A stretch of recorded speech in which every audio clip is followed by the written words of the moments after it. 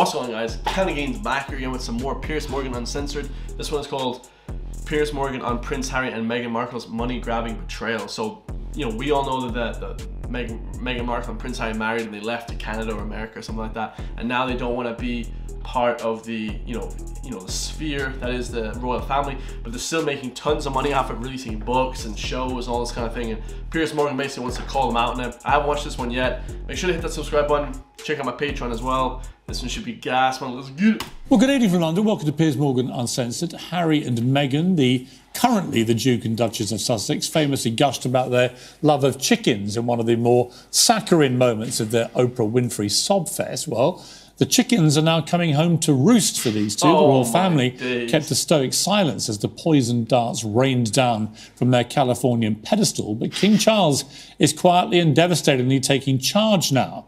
We now know that he booted the couple out of their palatial Frogmore cottage just 24 hours after Harry's book Spare, or Spare Me as I call it, was published. Dude, that's too good. Dude, I hate Piers Morgan, but the last few months he's been a don. Piers Morgan's been killing it, guys, with this uncensored stuff. 830,000 views, bro. He's been killing it, bro. He should have done a YouTube channel from the beginning. Why wasn't he on YouTube? He said the new Harry's new book Spare, or as he likes to call it, Spare Me, bro. I love it. I love it. We also now know that Harry and Meghan's popularity is cratered on both sides of the Atlantic, with polls showing even Prince Andrew is now more popular than they are in America, as well as now being offered the keys to their house. And we also now know that in America, where they've strained every sinew to become much-loved celebrities, they're actually viewed like this. So let me start with you, Sam. You've lived a life with the royal family, you've had everything handed to you, but you say your life has been hard, and now you've written all about it in your new book, Wah. Yes, that's right, friend. You see, Wah, as in like crying, like a crybaby. my wife and I are totally like, you should write a book because your family like stupid, and then so are like journalists. I'm delighted to That's introduce. too funny. South Park never misses, guys. They're always on point, man. South Park is boss. So basically, a lot of people are mad at the royal family because, you know, they had everything handed to them and they're all rich and famous, grew up rich as hell, and then they're saying that they had, you know, a tough upbringing, which everyone knows they didn't, guys. I mean, if you grew up in the royal family, like, you just didn't have a tough upbringing, guys. There's no two ways about it. You know, shout out to him. I think he served in the army and stuff like that for a few years, but, you know, that's legendary. That's a tough gig. You know, that's, you know, all props to him. But in terms of growing up bad, it's not really the case, right? It couldn't be, right? There's now a clear divide in the royal family, the workers and the shirkers, the heavy lifters and the grifters. The Prince and Princess of Wales saluted Welsh Guards yesterday at St David's Day Parade. Camilla, the Queen Consort, recovering from a recent bout of COVID, was promoting children's literature. King Charles is preparing to make state visits to Germany and France in his first royal tour as monarch. Meghan Markle, meanwhile, made a state visit to a coffee shop which sells superfood lattes inspired by holistic ingredients from around the world. And Prince Harry had another outing on US late-night television, the leftovers of a previous interview taped on his self-pity tour. Harry, what is the best sandwich? I would say a cheese and ham toastie with Dijon mustard on top. And a toasty means grilled? Is that what that means? Yeah. Okay, there you go. Unbelievable. That guy's sixth in line to the throne. On Saturday, he's at it again, flogging tickets to a digital seminar on family trauma. His trauma from his $13 million California mansion. You have to pay It's just people are basically saying that he grew up so rich and stuff. How the hell can you have any problems? I guess you still can. You can still have problems, but most people would die to be in his situation, right? Most people would give their friggin' left nut to be in their situation, guys. Come on, bro. Like, the guy's worth $13 million. That's just his house. He's probably worth 100, you know, right? $3, by the way, to tune in online to see him banging on about his trauma again and what a victim he is and how it's all so beastly and unfair that he's making hundreds of millions fleecing his royal titles without doing any royal duty for it. But that's his level now, isn't it, for Harry? A gossiping gutter snipe, selling out his family to the highest bidders, a wannabe reality star. But that star is fading fast. Harry and Meghan think they can carry on having their royal cake and eating it, using those royal titles, like I say, while abusing the institution that afforded them those titles. And as usual, I'm afraid, they're wrong. And King Charles is right to draw the curtain on this ludicrous soap opera. On May the 6th, the King has his coronation It will be one of the most important moments in modern British history. And the very last thing we need or want are the Duke and Duchess of Sussex, current titles, rocking up with their camera crews to distract attention and get more material for their next act of money-grabbing betrayal. Next week, 2,000 invitations will be sent out. In my view, it's time for Charles to be firm and make sure they're not on that list. Well, joining me now is the Sun Royal editor, Matt Wilkinson, political journalist, Ava Santina, plus author and columnist, Maureen Callum. Well, welcome to all of you. Let me start with you, Matt. Great scoop. I mean, this was a proper eye-popping scoop, particularly now that we know that the order to evict Harry and Meghan from Frogmore Cottage came from King Charles within 24 hours of the launch of Spare back on January the 10th.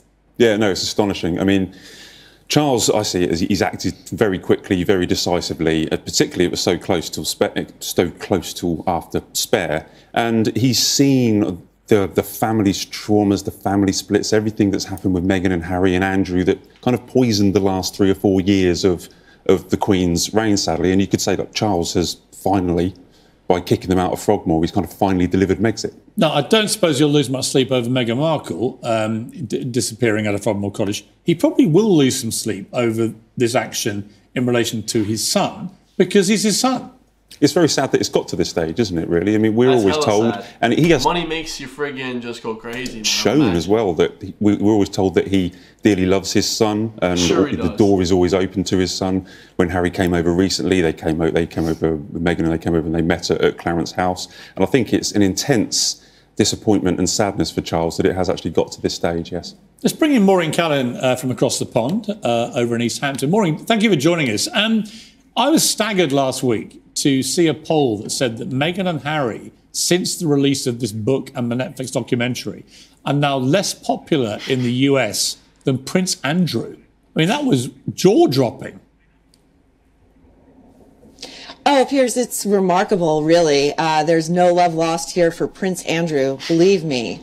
I think the real sort of final wallop to their reputation here, one that leaves no doubt where the bulk of the American public stands on these two, was the South Park episode. So for this... South Park just cut their damn head off, man. That's crazy. Man, South Park is just, they never miss, man. They're just fire. South Park episode to air, and it went viral, and people could not stop talking about it, to then be followed up with this incredibly...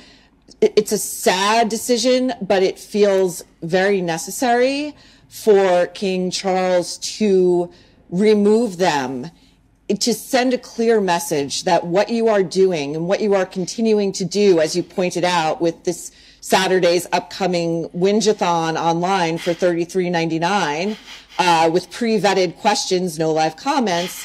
I do believe that's King Charles saying, there are more things we can take away from you if you do not stop harming this family. Right, I completely agree. Well, look, Ava, you're in the unenviable position of trying to defend these two, because I think pretty much everyone else we tried to get to do it didn't want to know. I mean, they've lost even their keenest supporters. Are you still standing in team? This lady, she hates on everyone, guys, but she loves the freaking royal family. Let's get it, guys. This lady, I remember her from the freaking Tate specials, not... Bro, forget about it. Look, I have never been Team Sussex. I've always been Team anti-monarchy and anti-royal, and I don't think that any of them actually have a place at the top of the hierarchy in the UK anymore. I think it's outrageous that they even had entitlement still to this cottage. I mean, when they renovated it, they charged £3 million to the taxpayer, which I know they eventually paid back. But the idea that £3 million was taken away, potentially from paying nurses, from paying teachers... Bro, England's just a joke, bro. England's just a joke, bro. Like, looking at you guys from Ireland, we're like, what are you guys doing, man? It's just a joke, bro. And re-wallpapering that cottage. Well, the truth about the royal family is, though, that the costs of maintaining the royal family are offset by the money they bring in. On. Well, they are. Oh, come on. It's just so ridiculous. They're offset by the money that comes in, particularly from tourism. Listen, people come in because people like to see Buckingham Palace. They like to see the relics of our monarchy past. Is your physical distress tonight because you were at the Arsenal-Everton game last night? I am crying. Yeah, I am. Have you been crying ever since? I have been, yeah. That was the 100th time that Arsenal have beat Everton. Yeah. That last night. That was really quite upsetting. Booting last night. So I just want to make sure you're okay. Thank you. Thank you. Most British conversation I've ever heard. Delicate tonight. But the point about the monarchy, though, is you're wrong about that, because You may not like the idea of it, that's fine, but they don't actually cost the country any money. They're a net positive. They cost the country a fortune, and Prince Charles has a lot of his own money. Prince Charles has a lot of his own money, actually enough to sustain himself. He does not need to be taking money off the taxpayers to live his life. You can keep telling me they cost a lot of money. They don't. Okay, could you tell me how they don't? Tourism is... But they would come without them. They would come to see the castles. Yeah, that's true, guys. I don't think I've visited England once in my life, or twice, but only London once. And that was just to see, like, the architecture and stuff, you know. People don't come to see the king and queen and stuff. Nobody really cares about that. They come to see, like, Westminster House. They come to see, like, the Big Ben. And they see all these, like, different things in the city, right? They don't really care about the royal family. You're not going to be able to see them anyway. They're, like, shut up in this house, right? It's like... It's also the incredible good work that they do, not for their own benefit, but for the benefit of the country. They don't have to go out and work for do all this wonderful work for charities. They don't have to go out and raise lots of profile for charities. You would do it? They're not doing it for their own personal gain. They're doing it because they're members of the royal family. You can't even go to a football match without getting upset. I would happily read a book today, like Camilla did, and then get to live in a palace off the back of that. It's a lot harder job than that. Camilla's been to prisons and read books. I'll do that. Also, every tiny spit and cough of your private life would be spattered across the papers. Would you be comfortable with that? Fine. It's so boring. Well, anyway. Given I failed to even rally a tiny slither of support from you for the Sussexes, that's all, obviously the woke crowd have all abandoned them. Yeah, so no hate on that lady. She actually was like, yeah, actually I hate them as well. She kind of, I'm pretty sure she kind of did a full 180 U-turn. I don't think anyone likes the royal family. Guys, in Ireland, we didn't have any of that bullshit. You know, when we look at the royal family, we're like slavery, you know what I mean, purgatory, whatever you call that word, slavery and all that shit for like 700 years.